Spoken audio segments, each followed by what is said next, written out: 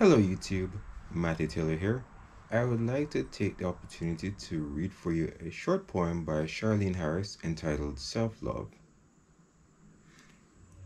In this brutally heartless world, where lions roam and cats curled, there is no one who will love you better than you, no matter what you've done or planning to do.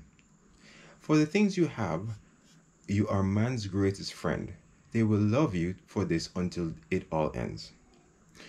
They only friend you for what you can give and plan to plot against you irrespective. Life is all about the inevitable. Nothing is totally predictable. But if and when you one day fail, don't be hard on yourself. Just exhale.